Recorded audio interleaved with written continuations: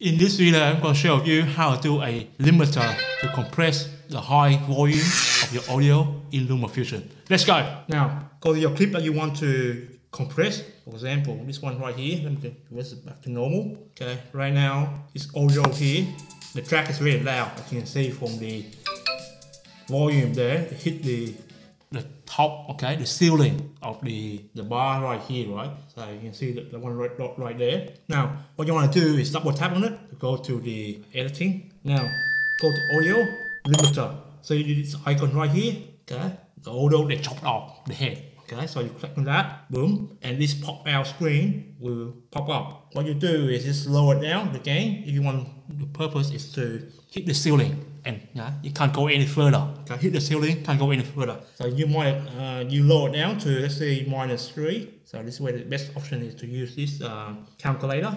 So clear everything, -3 dB, and press enter, boom, and you get it perfect. So let's play it again.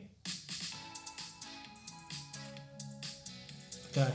Now it's not hitting the red bars. Now it's just hit the top of the yellow, orange bars right there. This is perfect. That's how you do a limiting, okay, or compressing in Lumafusion. Okay. So basically, imagine a ceiling. Okay. Try to hit it. Boom, boom. You hit the head on the ceiling. So what you do in Lumafusion with your audio track is the same. You limit or compress the high point.